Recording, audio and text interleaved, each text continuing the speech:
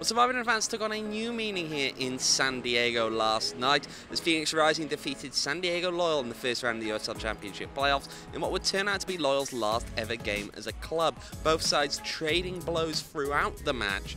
Loyal on top early 1-0, Rising equalised, Panos Armenakas geeing up the crowd after putting his penalty away. Trejo and Dariusz Formella would also get on the score sheet. The game ended 3-3 after 90 minutes into extra time, and Dariusz Formella would come up with another goal just 1 minute from time to send Rising through with a 4-3 victory. It's no much better feelings on this planet than scoring game winner goal in the last minute of the extra time, but still 3 more steps to win the league.